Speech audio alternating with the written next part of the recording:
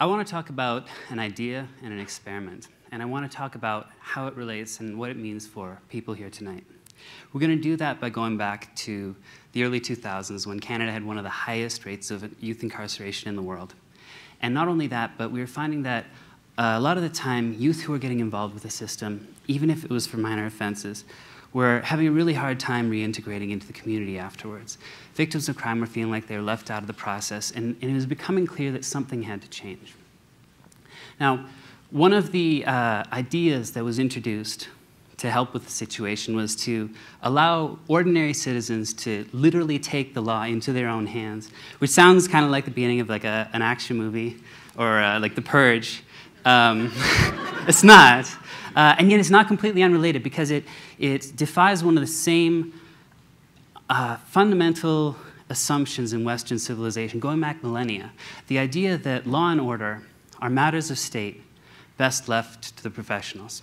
Now in this case, the idea, which would eventually become law, was to allow certain groups of citizens to be sanctioned by the courts to give official advice when they're sentencing somebody, which is clever in that you get some advice from people on the ground who maybe have an idea of how someone might reintegrate or what have you, and yet if it's bad advice, well, the court keeps final say. One of the first groups to take full advantage of this was called the Youth Restorative Action Project, or YRAP. And they did it in a way that no one had yet imagined, because they had a limit, an age limit, 15 to 24 actually, which essentially made it the first youth-run youth justice committee in the world, because they wanted to be a voice by and for the community of youth. And it was founded by a fairly diverse group of people, including a lot of youth who had their own experiences with the child welfare, criminal justice system, as well as adult advisors and people in the legal community who saw value in the idea. They wanted to see it work. Now, these are people who, based on their own experiences, they knew that it takes more than punishment to hold somebody accountable. They knew that you can't even punish somebody who has nothing to lose. You can't reintegrate when you've never felt integrated to begin with.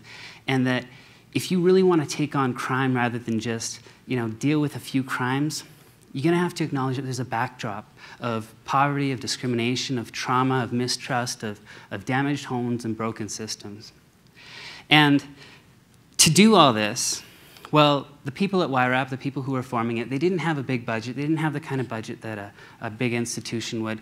But they did have, I guess I could say they didn't have the same burdens either. So they drew on some ideas from restorative justice, which is this way of dealing with and thinking about crime that it works very well on a small scale.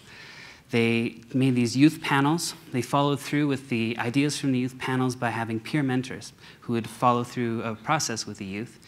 And they did this knowing that it's a lot easier to relate to somebody who feels similar to you.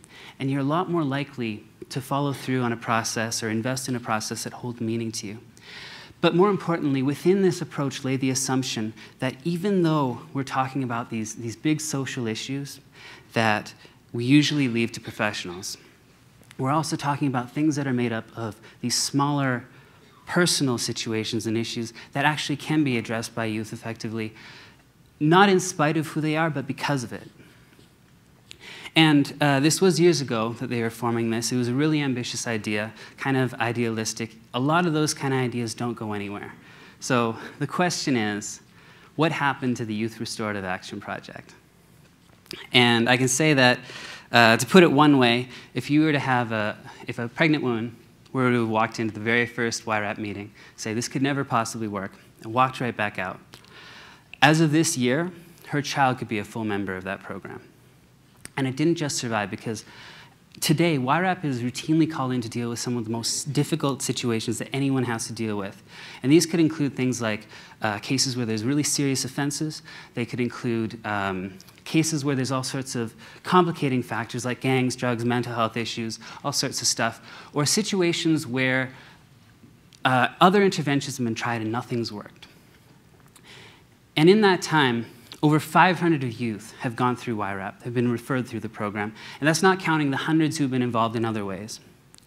And it's so cost effective, it happens at such an early stage in life, that if just a handful of those youth made any sort of positive change that wouldn't have happened otherwise. Well, the program's offset its own cost in perpetuity. And we've seen a lot more than 5 or a handful of cases. And if I had more time here tonight, I could try to explain or give an idea of how it is that a group of people, many of whom are literally too young to vote, could pull this kind of thing off.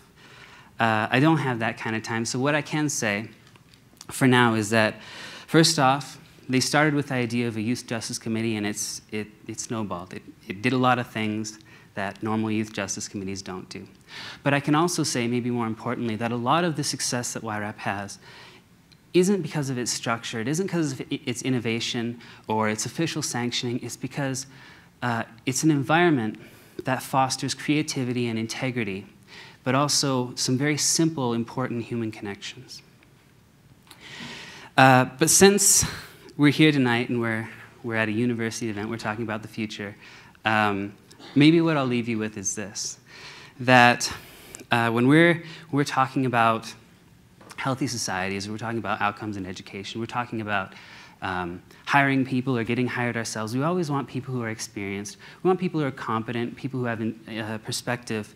Where do those people come from? Well, YRAP is a place where young people can get real experience and real exposure without having years of training or specialization first. And when they do it before they go into that next stage of life.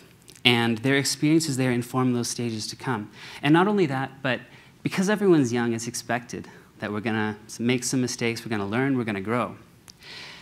But that's all done with the support of a community, that community of youth, but also advisors. We have expert advisors, alumni like myself, as well as the community at large, which I have to say sees so much value in the program that they're giving by far the majority of YRAP's funding through private donations.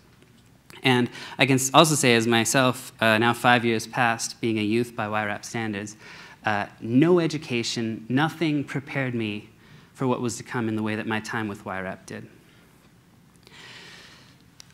And I can also say, I'm far from the only person to say that. At YRAP, there's been several people who we've seen go from a youth, maybe on the streets, in jail, to becoming part of this community of youth, to going from that to a leadership position in that community, and then on to whatever they choose.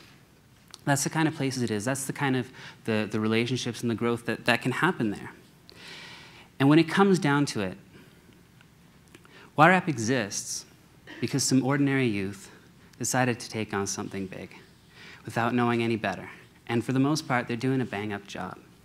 And it happened because a few ordinary people asked themselves, what kind of community do I want to be a part of? And how can I, as I am now, be a part of it? Thank you.